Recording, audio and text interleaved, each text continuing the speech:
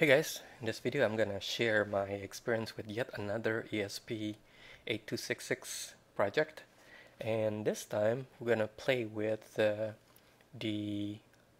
NodeMCU LUA based firmware. More about that in a little bit. Let me show you what the setup look like. There's no one thing you don't know is that there is no Arduino.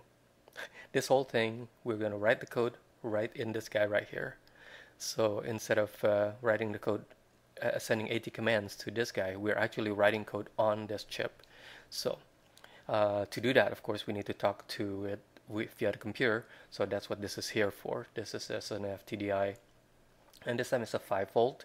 So I have a resistor ladder here to bring it down to 3.3. I believe that's a 1K and that's a 2K resistor. So just to adjust the voltage from the 5-volt from the FTDI. So that goes to the PC. This just goes to a wall wart, and that's 5-volt. Bring it down to 3.3 using this regulator, and that is what powers this guy. He is of course powered by the USB. And in addition to the chip itself, I have two I/O devices connected to the I/O pins right here. There are two I/O pins on this module, and one of them is connected to that switch via a pull-up resistor, and another one is connected to this LED. Also has a 1K resistor there. I think that's about it as far as the hardware. So let's talk a little bit more about I don't need to talk about that. Let's talk about the NodeMCU. So I learned about it from Hackaday, and these guys here, let's see, yeah, these guys here have created a very nice tutorial. I learned a lot from these guys, and they tell you how to wire it, tells you about the FTDI, tells you how to we are going to completely replace the firmware that comes with it. It was kind of scary, but I suppose you could always burn the old one back in. So but so that's what that is. I already showed that. But these guys, I don't know who they are. They are this NodeMCU team, but they're amazing. So thanks to these people in Barcelona, and thanks to the people who created this, the ESP8266 actually is now pretty nice. You can actually use it quite reliably. I have not run into any issues other than my own fault. So let's talk about how we actually do things on that thing now. So this is just a text editor, Node++ text editor, and this guy here is a CoolTerm. CoolTerm is just a terminal program that allows you to connect to the FTDI on some port. So now that they're connected, so when I click here, it's actually going to talk to the FTDI, and it's going to talk to the ESP8266 module. So let's send some commands. Oh yeah, a little bit about Lua. So now instead of sending 80 commands, 80 commands no longer work here. It's like Lua says, I don't understand that. But what Lua understands is a lot more than just 80 commands.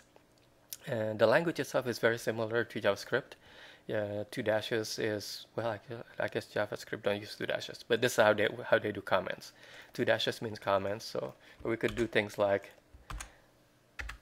I just pasted that, and it just restarted, and of course the serial port now got reset. So let's reconnect back in, and you can do things like, how much memory is there left?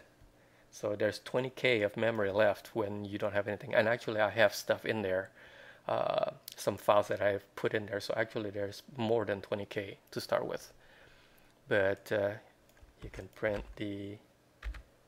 this is the actual IP address of that module. This is not the IP address of my PC, this is the IP address of that module.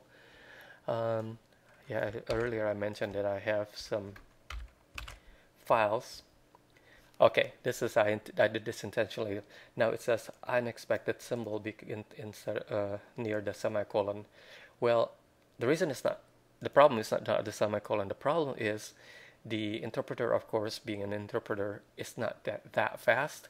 And the terminal program, when I paste this, just blast it as fast as it can. So what we need to do is we need to turn on this option in CoolTerm, transmit delay, and set this to 200 milliseconds. So now, on every line, you could see that it actually puts a little delay.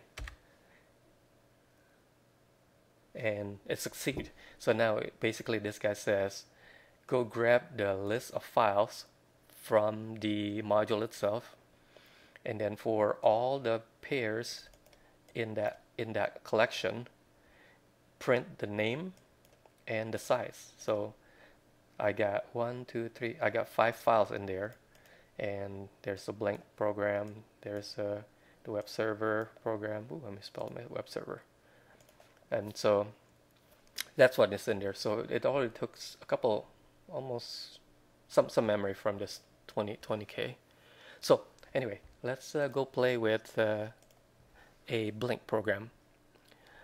So to define a variable, there's no type like it is on the Arduino. So you just say what it is and give it a value or a string, whatever, it just figure out. It's like very similar to JavaScript. And you define the pin. There is you could look it up in the documentation. Basically, we only have 2 pins on this chip, 8 and 9. But the rest of it is very similar to Arduino. You could say now set the mode of that pin to output, and then I have a variable called LED state, and to set the state of the LED, you do a write, just like a digital write on the Arduino. You tell it what pin, and you tell it what state. And there are 2 constants, GPIO high and GPIO low, but I want to be able to do this by toggling it instead of doing if statements. So what I did is I set it to 0, and then every time I go through the loop, it will say 1 minus whatever it was. So if it was 1, of course it becomes 0. If it was 0, it becomes 1. So, and the next thing here is a timer. Okay, yeah, instead of doing an infinite loop in here, I learned that you could do a timer. So there's only one timer, unfortunately, so you need to stop it before you mess with it. So I stop it here, and then you say, okay, timer, using the delay value that is defined up there, 1000 milliseconds, which is a second. And then the second option is whether or not you want it to repeat. So 1 means keep on doing this. Otherwise, it will just do it once, and then it will not fire again. And then whenever it fires, run this function. And inside that function is this code right here. And the code, as I explained, basically every time it got called, it toggles the state and it writes it there. So let's see it work.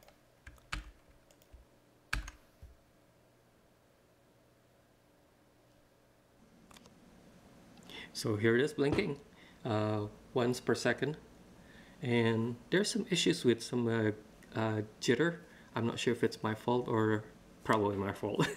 But let's see it change. So if I change it to from the 1000, oh, this doesn't look good at all. Okay, from the 1000, if I change it to 200, copy that again and paste it in here again.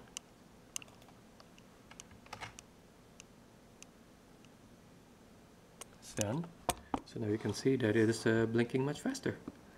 So let's see, the last thing I want to mention is that the limit of the GPIO, because of that, one of the GPIO, that is GPIO 0, is also the pin that it uses to know whether or not you're about to blast the firmware. And so this caught me off guard, because things just working great, and then I turn it off and I turn back on and it wasn't working. Well, what happened is because the way I wired this, it's actually bringing that pin to the ground, at least close enough to the ground that when I turn it back on, it thinks that I want to reprogram it. So keep a watch on that, and what I end up doing basically is I have to kind of like unplug things and wire it such that that pin, which is GPIO 0, is on high while I turn it on, and after that it works just fine. But when you turn it on, make sure that the GPIO 0 is high rather than low, because if it is low, then it thinks you want to blast the firmware. That's it, guys. Pretty fun. Next video I'm gonna share the web server. I just got that working. So thanks for watching. Bye bye.